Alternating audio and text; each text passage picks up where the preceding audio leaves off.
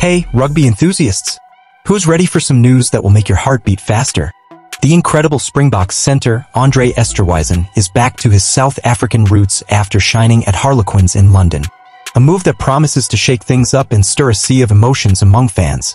Esterhuizen's journey at Harlequins was filled with glorious moments, including triumphs like winning the premiership in 2021 and playing a vital role in the epic Rugby World Cup victory in 2023.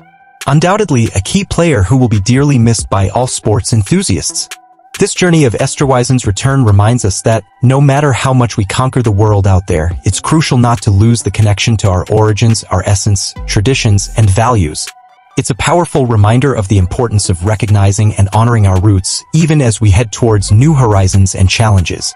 May Esterhuizen's return inspire us to cherish our roots, maintain our strong and authentic identity, and seek a balance between the new and the familiar. Let's continue supporting and celebrating our stars like the incredible Esterhuizen in all their journeys on and off the field.